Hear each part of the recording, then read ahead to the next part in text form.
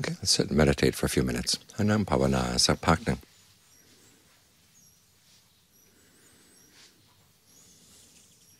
Try to breathe in a way that feels refreshing.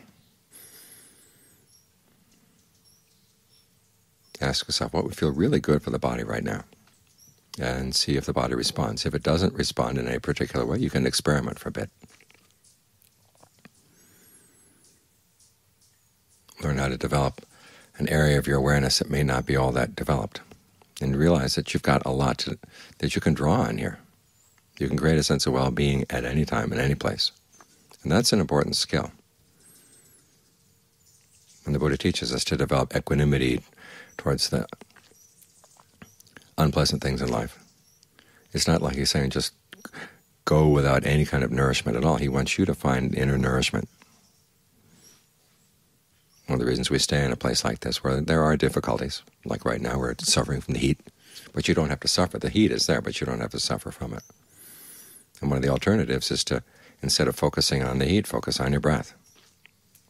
Breath isn't a quality of temperature at all. It's a quality of energy. And just tune into that area of your awareness and make that as pleasant as possible. And you find that the heat is a lot more bearable. In other words, you've got all kinds of karmic potentials here in the present moment. The fact that you're here right now, when it's hot, okay, there's some past karma there.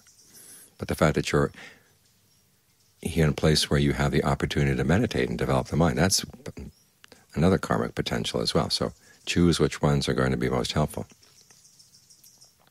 and hang out there and learn how to develop the potentials that you've got. There are lots of good potentials with every moment. We tend to see them sometimes and not at other times.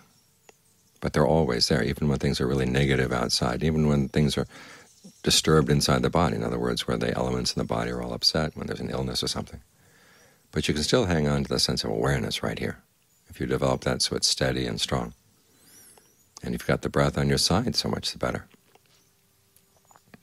In other words, you always look for the good potentials at the present moment to make the most of them. They give you the strength so you can deal with the negative things that are coming up as well. It's not like the present moment is always a pleasant moment, but it does have its pleasant opportunities, its pleasant potentials.